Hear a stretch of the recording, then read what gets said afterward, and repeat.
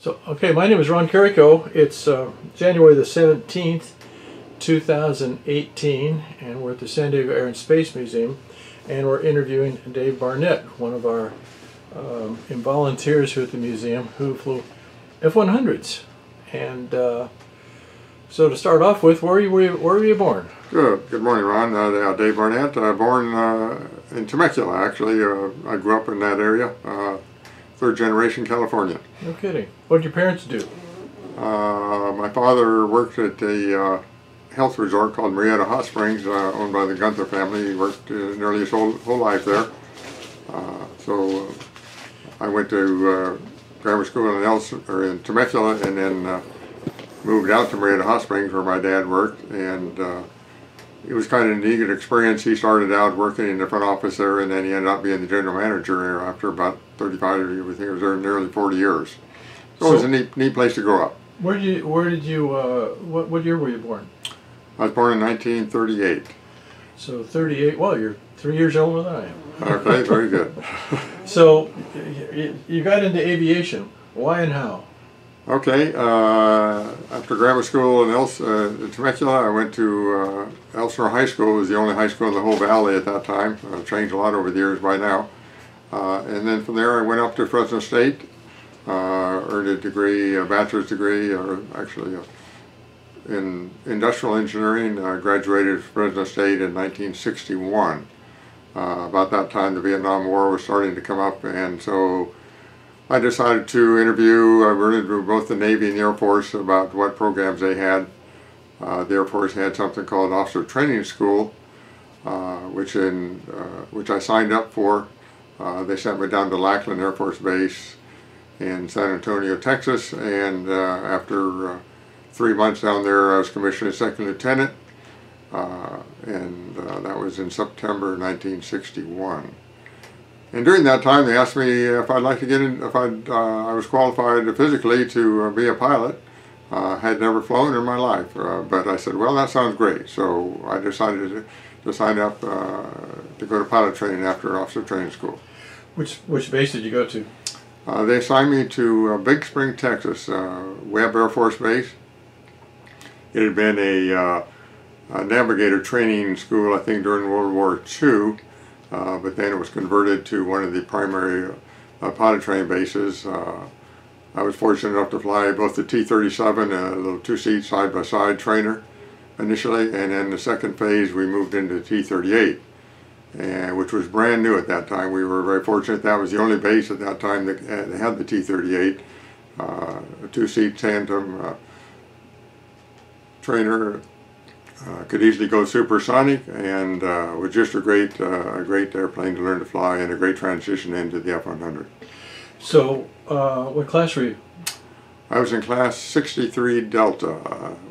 Actually, we spent more than a year, a little over a year, getting through pilot training because the the T-38 had some fuel control problems shortly after we got it, and so we actually had about 6 weeks where we didn't fly at all. But once they got those straightened out, it worked out fine, and so we were actually delayed in graduating a little bit longer than normal. So you were selected for the F-100, or you were selected for fighters. Do you know why you were selected for fighters as opposed to transports?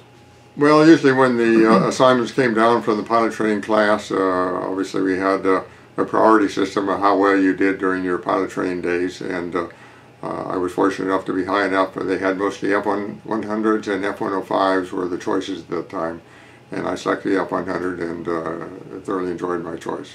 So now you flew the F-100 your entire career. Right, that was mine airplane to fly. Went to Luke Air Force Base in '63. I think there was about 7 or 8 month course. Learned to fly the F-100, learning to afterwards learning the basic skills of flying 100, then learning the gunnery skills.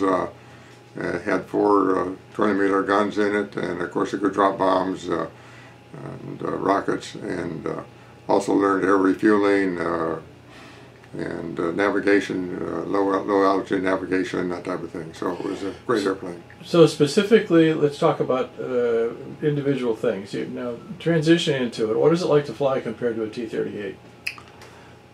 Well, the T-38, like I said, was a great preparation for going to the 100.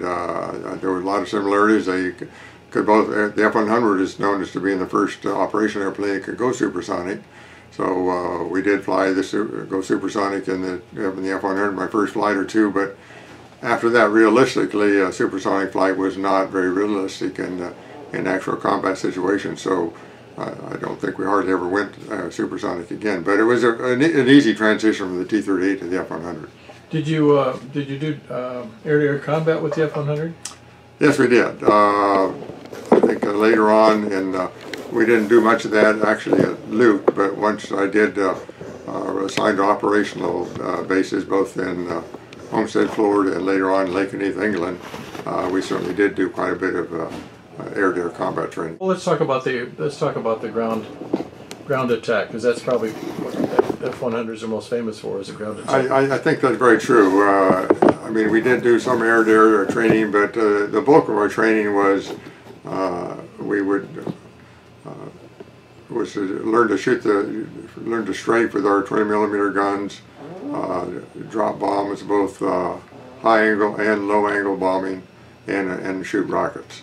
Okay, so I flew the F-4. So what we did typically was, when you go to the range, we'd drop a nuke, or what we usually have, 2 nuke attacks, one a lay-down type, one and one would be a LAD maneuver. But I think in the F-100 they did a different maneuver. Well, right. We had both of those. We had a lay-down, a LAD, and then we had what we called an over-the-shoulder, where you basically flew right over the target, and then you did a loop, and the weapon came off as you were in your ascent, and then you went back, did an emblem maneuver at the top, and then flew back to escape. So, actually my training in the F-100 was both for conventional, for dropping bombs and shooting the guns, and then also for dropping nuclear weapons, which we did nuclear alert several times during my career.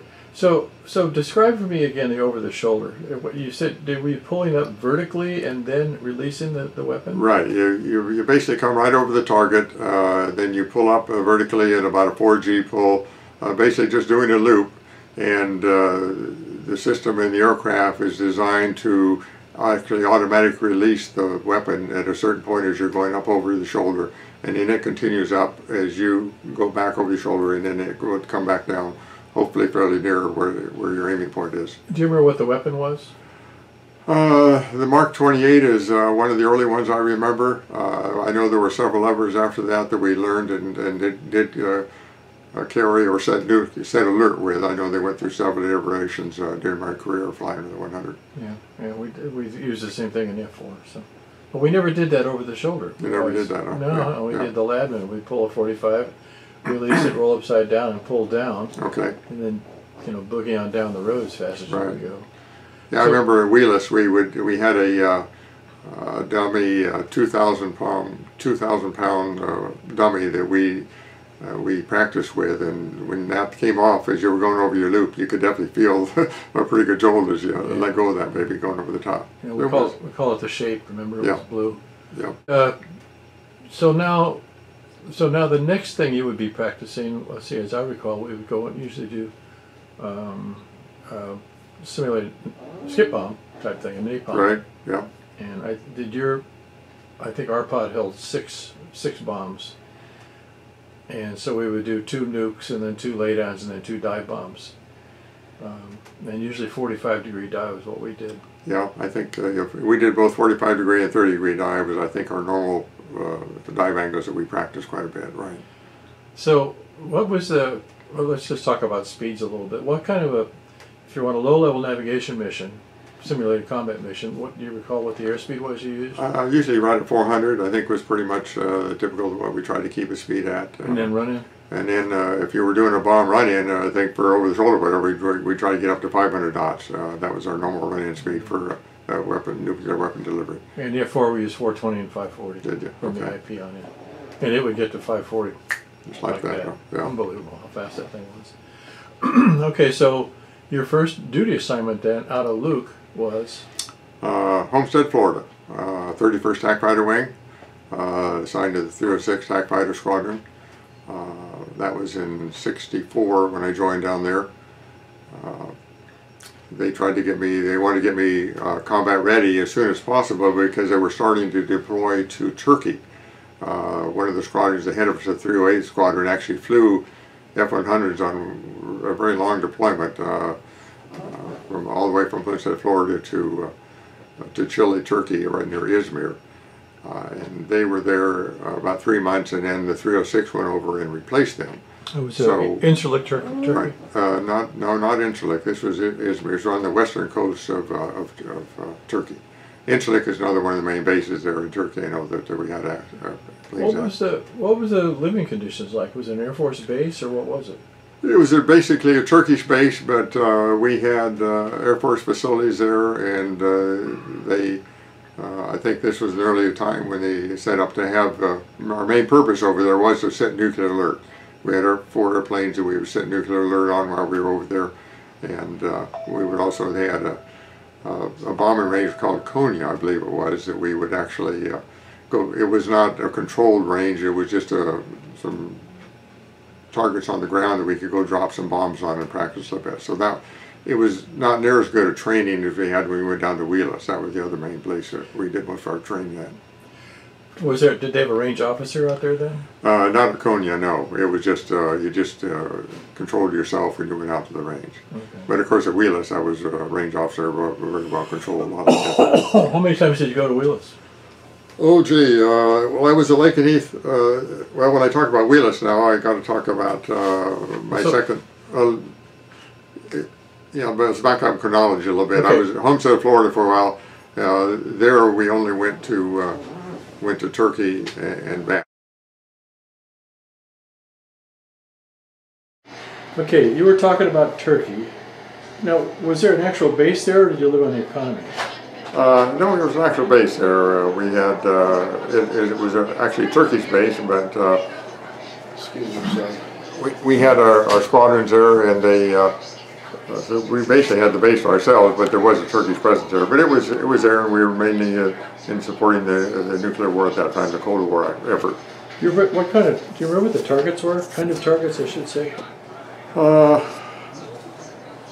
It's a little fuzzy there. I don't remember specifically. I think most of them were either military, or we thought they were doing military targets of whether it was weapons that they were building or tanks or that type of thing. I think there were some airfields that we had targeted, as best of my recollection. The targets I recall, and you know, we flew in East Germany, Czechoslovakia, Poland.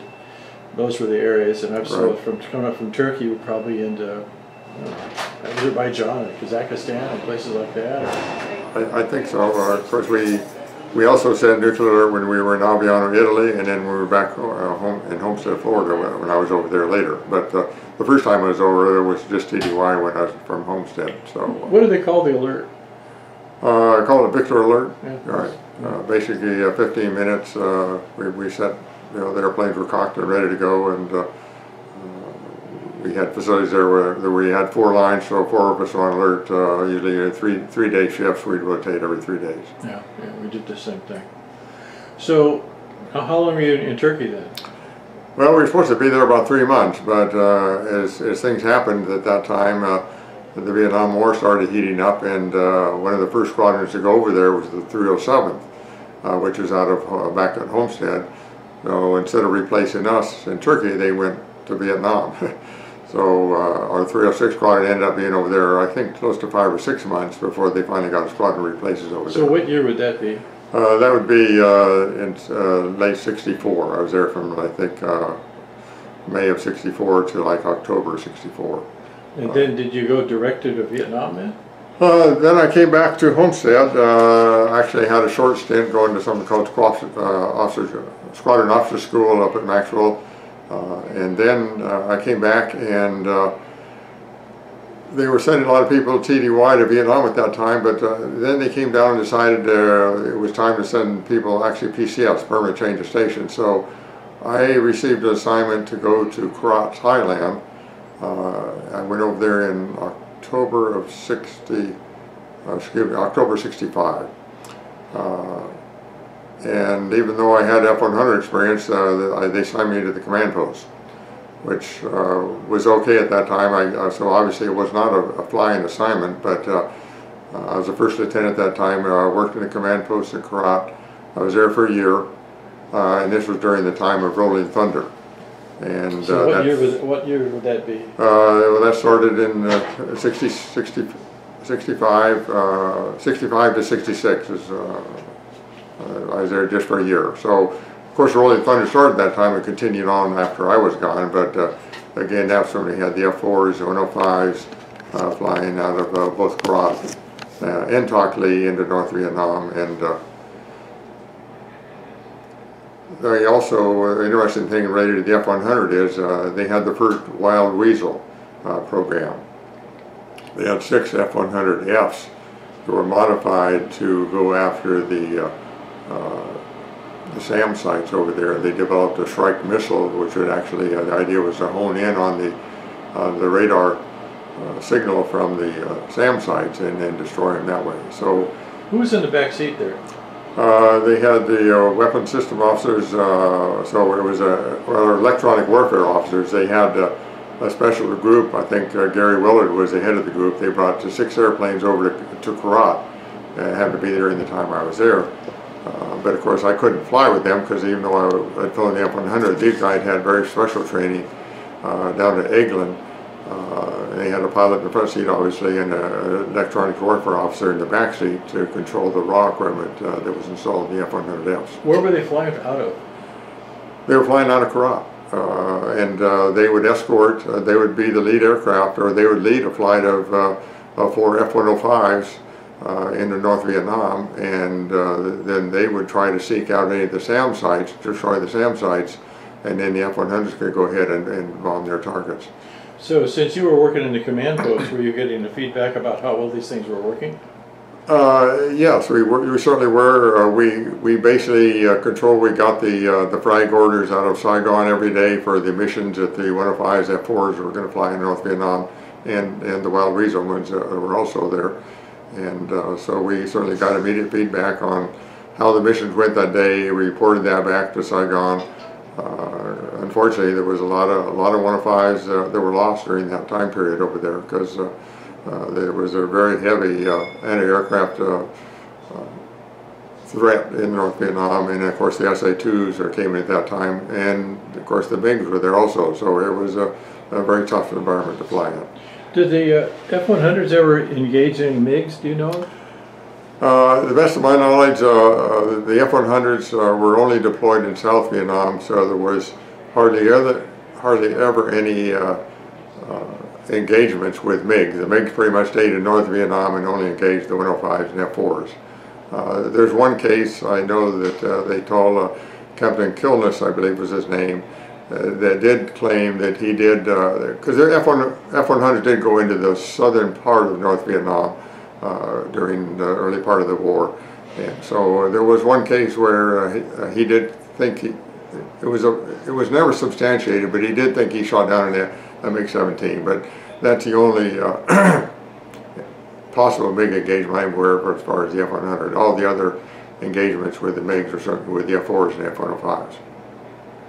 Yeah, one of the commanders I had shot down a MiG with a 105. He said he pulled off the target and the guns were armed and it was right there. He pulled the trigger and it blew up.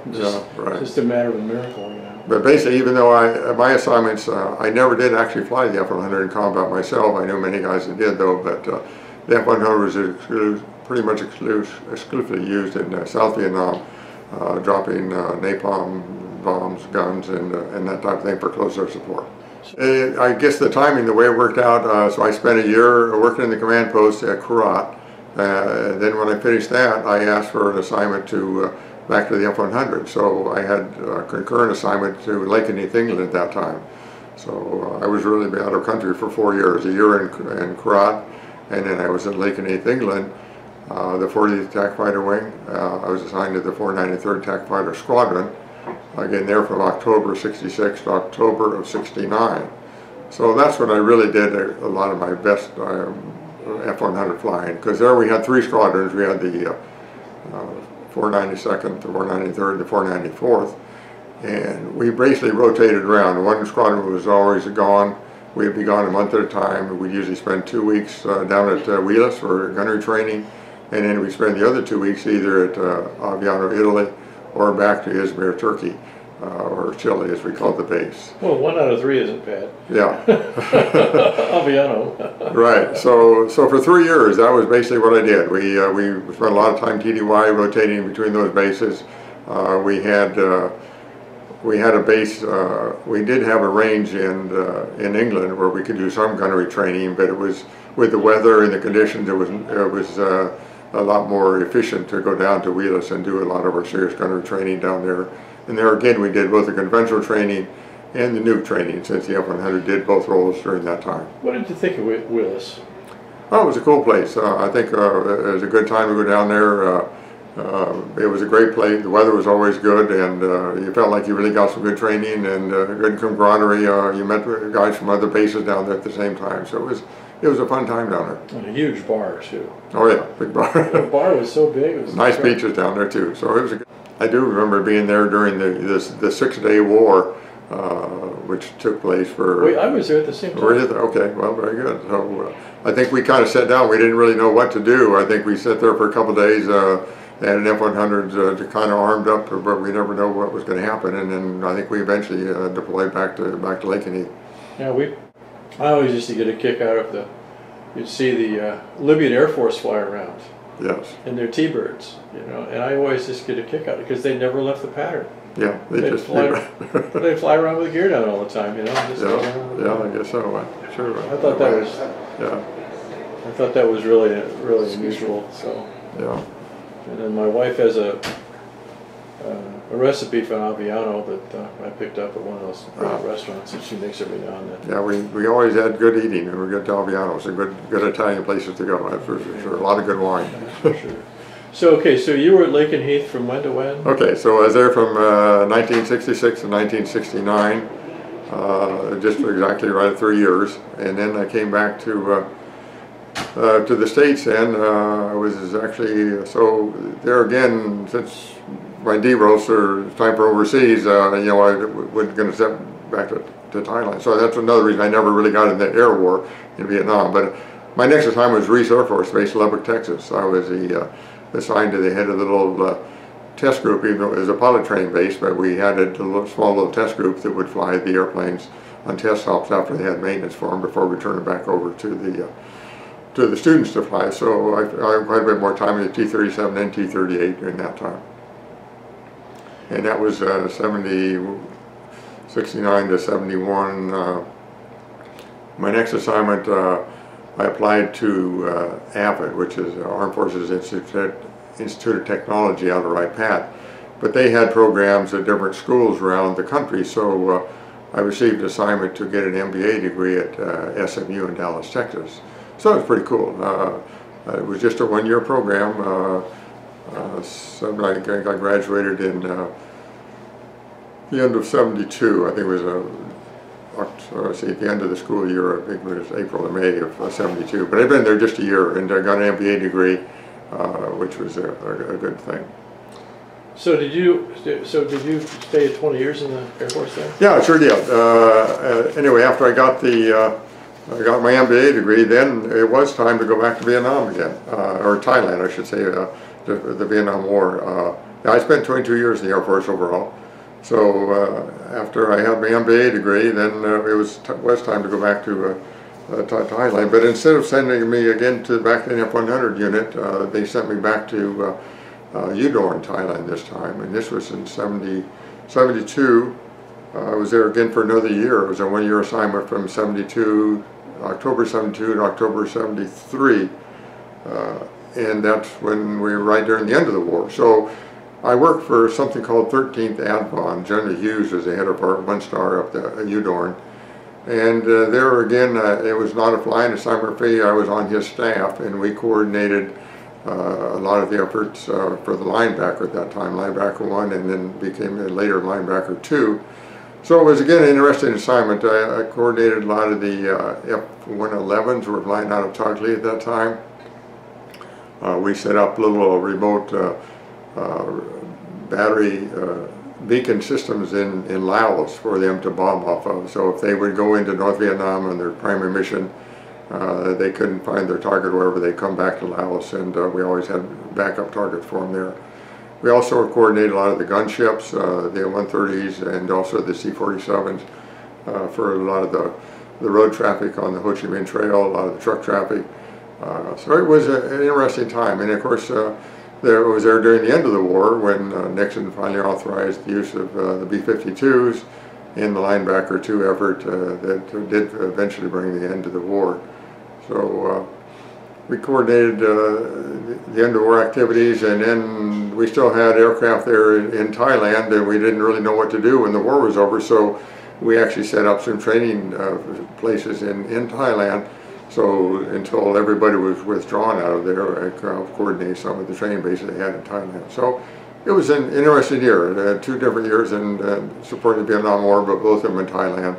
So what were they? So they were training people to fly the American airplanes that were left behind? No, we were still just training our own people. We still had our own people there at Udorn and Kura before we withdrew all the airplanes, and they just wanted to have some place to fly. So we set up a little training base. I can't remember the name of the base, but Thailand did have a gunnery range there that we could do some training flights in.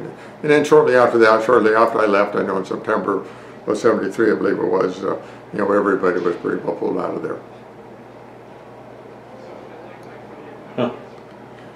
That was a lot of money. Yeah, it was amazing. But the good news from my standpoint was I got back in the F-100 after that. After I left Udorn, they assigned me to a 9th Air Force IG team in Shaw Air Force Base in South Carolina, right outside of Sumter, a good base. And our mission there was to do little mini ORIs, if you will, operational inspections of the Guard and Reserve units.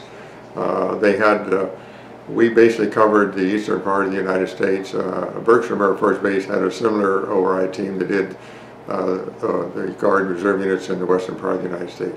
But it was really cool. I got back, and the reason they assigned me there is because of my F-100 experience.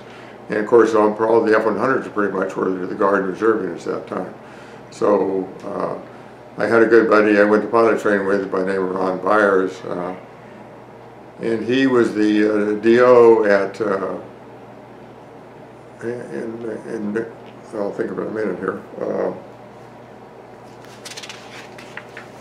in Indiana, at Terre Haute, Indiana, I'm sorry. Anyway, I said I need to get current back in the F-100, so he said, sure, coming up, and so I got to go know the guys there at Terre Haute real well, and flew with them quite a bit, and then for about 2.5 years, I did inspections of Guard and Reserve units, primarily the ones that flew the F-100. I would fly with their guys, and it was a great bunch of guys to fly. Most of them were airline pilot guys that were in the Guard or Reserve, and so I got to fly some of their. We went to F-105 guys units also, and we had some of them also. I'm trying to remember what other planes. I think one of them had a T-37s they flew, and some O2s, but they're quite a mixture of airplanes. But of course, I enjoyed mostly flying with the F-100 units. So, for a real offhand thought here, the maintenance of the active duty F-100s versus the Guard and Reserve F-100s, what would you think? How would you compare the two?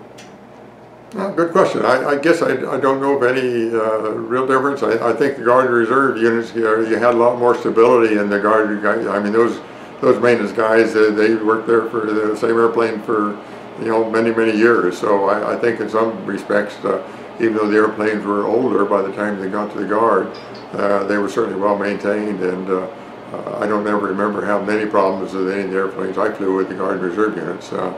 I was in the reserves for a long time, and it was the 130s in the reserves, and we had, every time we'd go any place to support an active duty unit, we'd always be using our planes because theirs were broken. Yeah. And you get in one of theirs and they were dirty and grungy inside, yeah. And ours were just pristine. And yeah, and I think the Guard guys took a great pride in keeping their planes in good flying shape, and well, they've been working on it for 20-odd years. Yeah, it's pretty I easy. think my last flight, the F-100, was in June of 1976.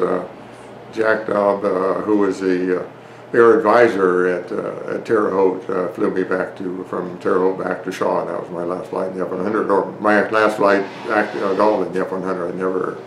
I never did fly any more after that. That was the only airplane I really flew outside the T-37 T-shirt gate. I was born in Terre Haute, actually. Really? Okay, yeah. Cool. I remember driving by the base and seeing the F-100s there. Yeah, okay, oh yeah, they were been out here there. So. Yeah, it's the first time I've heard anybody say the word Terre Haute in a long time. Okay. 2 words, actually. Well, so, now the F-100, when you flew them, most of the time they had tanks on them. Was there a big performance difference between an F-100 with tanks and without tanks? Well, you're right. Certainly our normal configuration was to fly with the 335-gallon tanks, mainly for, to give us a little more effort to travel further. They also had the bigger ones called 450, which were not very aerodynamic at all. We used those a few times when we fly from Lakenheath all the way down to Wheelus, because it was a kind of touch and go whether we could make it without going into Aviano on the way or not. But you're right, the 335-gallon tanks were the main ones that they used most of the time. Of course, flying the airplane cleaner was a lot more maneuverable, but of course a lot shorter range. So what do you think would be the comparison between a clean T-30, a T-38 and an F-100 clean? I think fairly comparable there, certainly. I think the T-38 was actually even a little sleeker airplane and a little later design, certainly. So, and then they used the T-38, I think, as one of the aggressor squadrons out of Nellis there for red flag training later. So it was a good airplane to use from that standpoint. Still using them. Yeah, I guess they are. We went for the 50th anniversary of graduated from pilot training last year. Cool.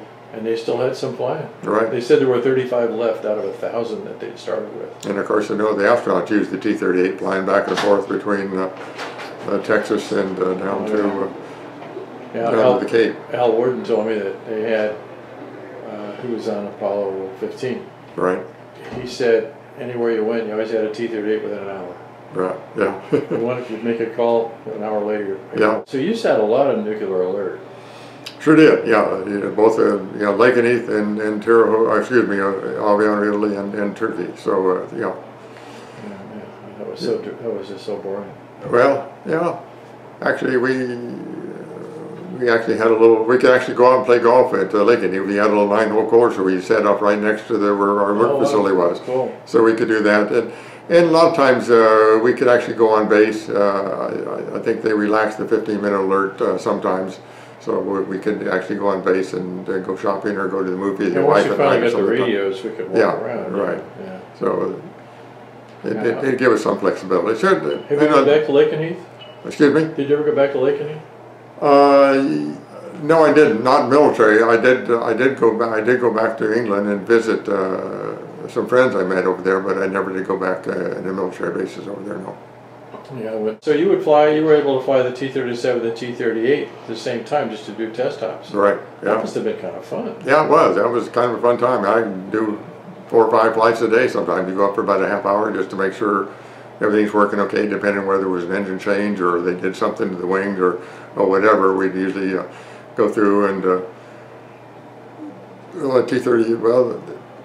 T-38 we'd actually shut down an engine if it had been an engine change and then restart it in the air and that type of thing. But it could fly just fine on one engine, and T-37 could too. But it was kind of fun flying, just flying those airplanes, and again, never really had any serious problems with any of them. One time I think one of the T-38 the engine didn't relight, but again, no problem flying it on one engine, that's for sure.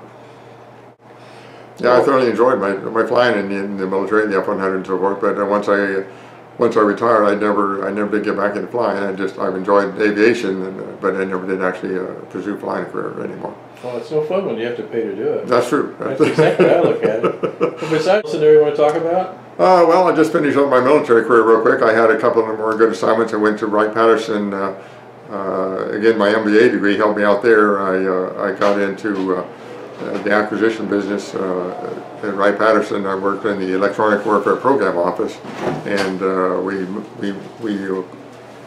coordinated or ran a lot of the programs for electronic warfare systems coming into the Air Force. So I spent there about 4 years until 1980, and then my last assignment was on the Air Force IG team out of Norton Air Force Base in San Bernardino.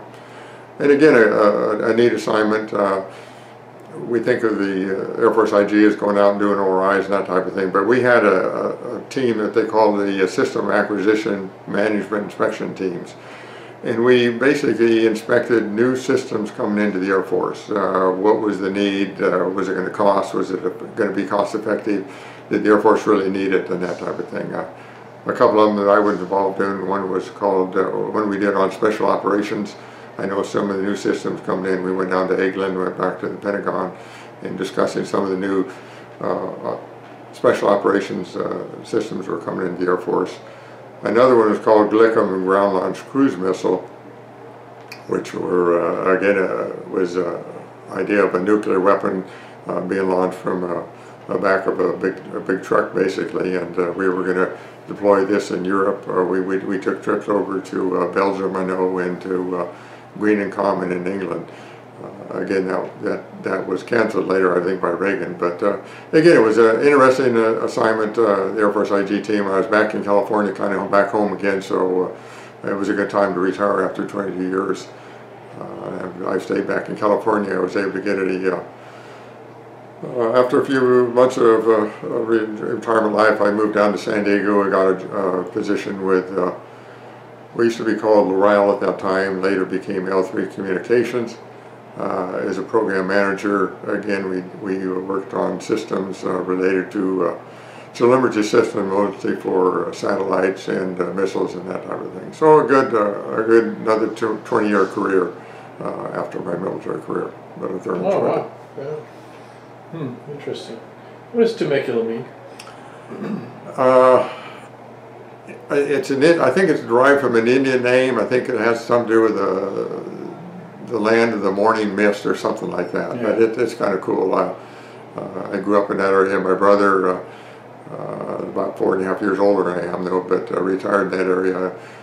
The Barnett family actually has a lot of history there. My grandmother, Isabel Barnett, was the first white woman born in the Temecula Valley, and wow, cool. they later named a school, Isabel Barnett Elementary School, after her. So it's kind of neat to have a lot of history in that area, and one of the homes she grew up in has been preserved there as a historical home. In the it's actually a shopping center a little bit north of downtown Temecula, but it's kind of neat to have that kind of history there. Yeah, it's hard to believe that you managed to escape going to combat, being a...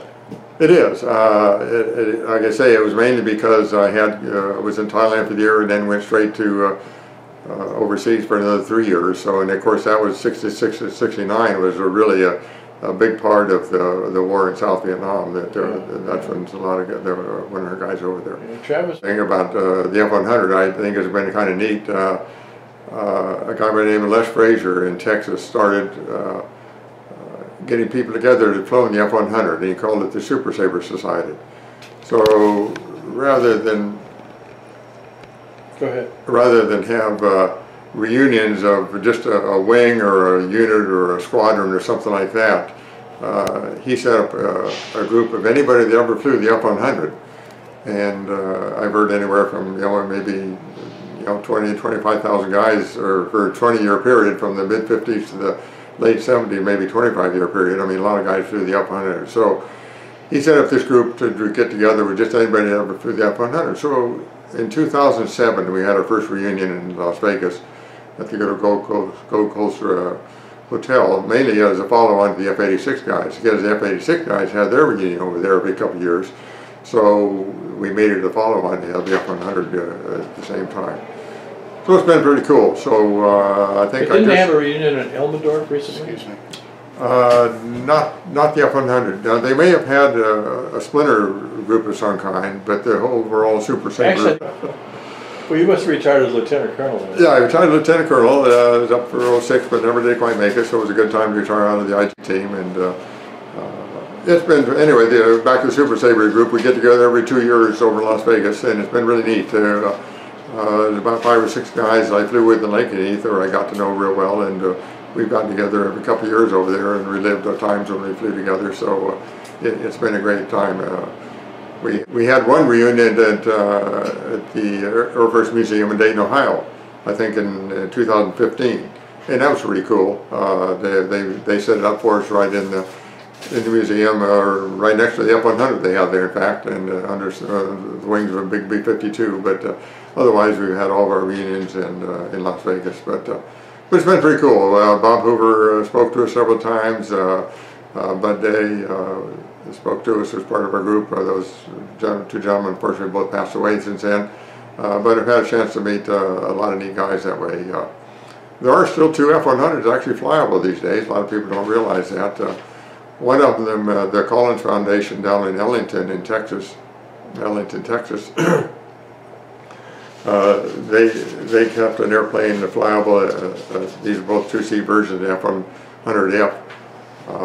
But it flew in October of this last year at their air show down there, the wings over Houston, and I went down there. My wife and I went down there to visit in May of last year, and then we got to see it fly this year. But they maintain it down there. They dedicated to Bud Day, who led the first Misty Squadron in South Vietnam, the forward air control squadron that was developed over there. Again, they used just the F model airplane where they could have a pilot both in the front seat and back seat, basically going out jinking, looking for anti-aircraft sites and to take those out. So you never worked with a forward air controller then, I guess? No, I never did. No, I never did. During my time, yeah, I know in South Vietnam, of course, that's they had O2s and O1s and O2s, and I think OV10s, and then the F-100s with all the forward air controllers. I know most all the guys that flew missions down there obviously flew under the control of a forward air controller because they were close to troops in contact in a lot of cases, I know. A Marine friend of mine who was on the ground in '68 and there for Tet, he said the airplane they always wanted to see up to help out was the F-100 because it was the most accurate. Right. So, but I guess going slowly. The other F-100 is still around. I got a main is in Fort Wayne, Indiana. Cutter is his call sign. Dean Cutter and Cutshaw, I think is his name. But anyway, he's maintained this airplane for a good 20 years, and he does it at air shows. Where does he get the money for the gas? Jesus. Yeah, well, he charges. He's invited some of our Super Sabre guys to come back there and fly with him, and they only let us fly in the back seat. I have not done it myself, but several guys have. Last year, I think we had a weekend up there in Fort Wayne. I think Friday, Saturday, and Sunday. I think he flew 12 guys during that time, at least 2 a day, 2 or sometimes 3 a day. He'd take them up for about a half hour. But anyway, really pretty cool. And he charges $5,000 to do a flight, which seems like a lot, but it's a neat experience for guys that want to get back and be in the airplane again. And it's the only one really flying right now that I know of. I'll say the one down in Ellington, but there are 2 airplanes still flyable. Yeah, the amount of fuel is just outrageous. To fly a jet. Yeah, I keep in parts, but he's got a couple of the good crew chiefs I know that worked with him many years there at Cutshaw. Well, thank you, sir. That was great. Good stuff. Yeah, I appreciate it, Ron. It's been a good career, and of course I've volunteered here at the museum here for about over 10 years now, and it's always good to keep up in aviation and keep our hands in it. I'm the flight captain of our Dedalians group here now, and so aviation has been a good thing. I've had a chance to meet some of the astronauts that have been here. You mentioned Al Warden. I met him one time. Let's see, I think Gene Cernan, I know, was here one time. Several years ago I had a chance to meet him. And we're running out of those guys. Charlie Duke, that was the one I met. I escorted here last year, and that was really a neat experience to do that. He was on one of the few ones that was actually landed on the moon. The other two I helped, but it just circled the moon. Cool magazine. I'll let you look at it. We put it 3 times a year at the intake, we call it. It's the Super Sabre Society organization that started about over 10 years ago, and they really put some great articles in here about it. Anyway, it's kind of cool.